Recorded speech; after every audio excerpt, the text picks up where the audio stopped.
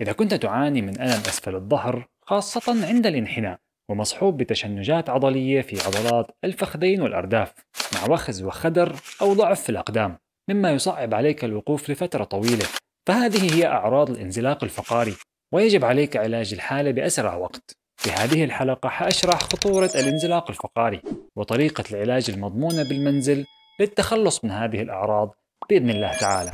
تابع معي.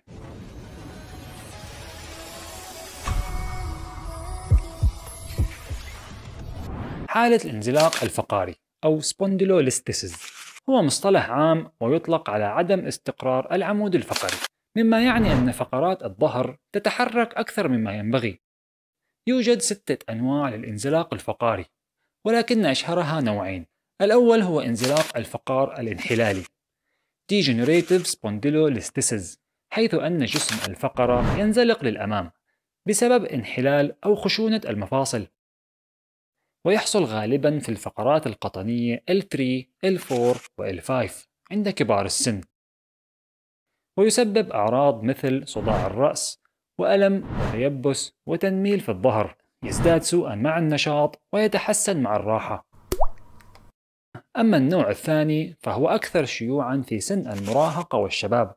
سبب انزلاق الفقرة فيه هو كسر في عنيق آخر فقرة من الفقرات القطنية L5، وتسمى الحالة انزلاق الفقار البرزخي Ischemic Spondylolisthesis. منطقة الكسر بالتحديد تسمى Pars interarticularis، وهي المنطقة التي تربط المفصلين الخلفيين للفقرة العلوية بالسفلية معا. الكسر قد يكون أحادي الجانب أو ثنائي الجانبين. في هذه الحالة تنزلق الفقرة بشدة، وهنا يجب القلق من عدم استقرار العمود الفقري، حيث أن الخطورة تكمن في تضييق المساحة على الحبل الشوكي والضغط على جذور الأعصاب، مما يؤدي إلى انتقال الأعراض من أسفل الظهر إلى الساق، ويمكن أن تتآكل الأقراص الموجودة بين الفقرات والمفاصل الفقارية، مما يفاقم الأعراض ويسبب خشونة المفاصل. لا تقلق عزيزي، فيمكن علاج هذه المشكلة وبنسبة كبيرة جدا عن طريق تقوية العضلات المحيطة بالفقرات. فقط اتبع برنامج التمارين التالية المصمم بعناية لعلاج الحالة، وإذا صعب عليك أداء أي تمرين في البداية فلا تستسلم ولا تقلق، فهذا لا يعني أنك فشلت، فسر نجاح أي شيء هو استمرار المحاولة. ابدأ بعمل ما تستطيع فعله، ومع الاستمرار سوف تتقدم وتتقن التمارين، وستحصل على النتائج المرغوبة. سنبدأ البرنامج بتمرين إطالة القوقعة لإطالة جميع العضلات الخلفية، بداية من الرقبة نزولا للظهر وحتى الساقين، والهدف تحرير شد العضلات لإعادة استقرار العمود الفقري وتخفيف التوتر في أسفل ظهرك. للقيام بالتمرين اجلس على الأرض مع وضع ساقيك أمامك مباشرة وتوجيه أصابع الأقدام للأعلى. الآن انحني للأمام ببطء باتجاه الركب حتى تشعر بشد في الظهر وأوتار الركبة. لا تقلق إذا لم تتمكن من لمس أصابع قدميك في البداية. استمر بالإطالة لمدة 30 ثانية ثم استرخي. كرر الإطالة 3 مرات، وتقدم بالتمرين عن طريق محاولة الوصول إلى مسافة أبعد قليلا في كل مرة. التمرين الثاني تقوية الجزء السفلي من عضلات البطن. تقوية هذه العضلات يساعد بإعادة العمود الفقري لانحنائه الطبيعي. وضعية التمرين: استلقي على ظهرك، ثم قم بإرجاع الحوض للخلف ليستقيم أسفل الظهر، وضع يديك بجانب الحوض للتثبيت. للقيام بالتمرين ارفع أحد الأرجل من مفصل الحوض للأعلى بقدر ما تستطيع، عد 3 عدات ثم ارجع لنقطة البداية، ثم ارفع الرجل الأخرى وعد 3 عدات، وهكذا. تابع بهذه الطريقة حتى تكمل 20 تكرار ل3 مجموعات تفصلها دقيقة راحة. بعد عدة أيام من إتقانك للحركة يمكنك التقدم بالتمرين برفع كلا رجليك وتبديل رفعهما كما لو كنت تمشي في الهواء بهذه الطريقة. التمرين الثالث تمرين الطحن لتقوية الجزء العلوي من عضلات بطنك.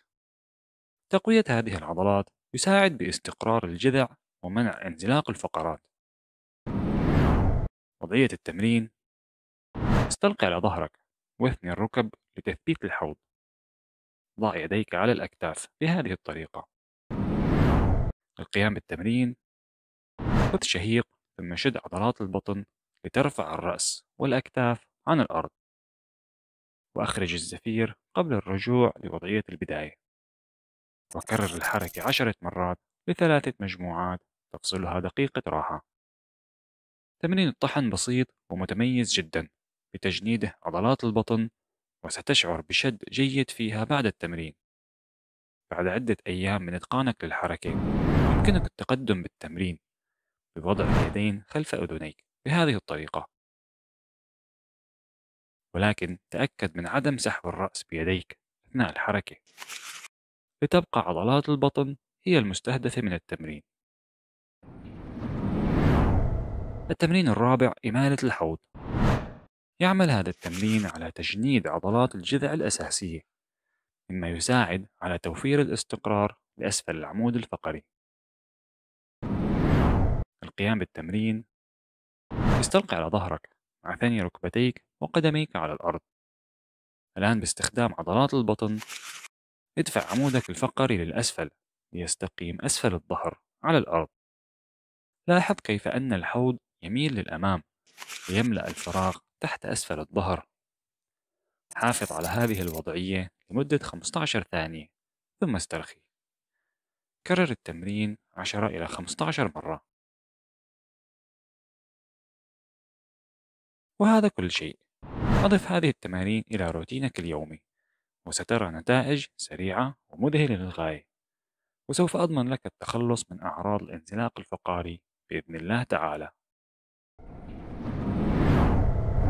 وفي الختام لا تنسى تشاركنا تجربتك مع التمارين في التعليقات، وأسأل الله لنا ولكم دوام الصحة والعافية. شكرا لك للمتابعة للنهاية. لا تنسى الضغط على زر الاشتراك بقناة سكون مد مع تفعيل زر الجرس، وسوف أبقيك على اطلاع بكل ما هو جديد ومفيد لنمط حياة صحي. معكم الدكتور فارس، وأراكم بالحلقة القادمة إن شاء الله. واعتني بجسمك لأن روحك تسكن فيه.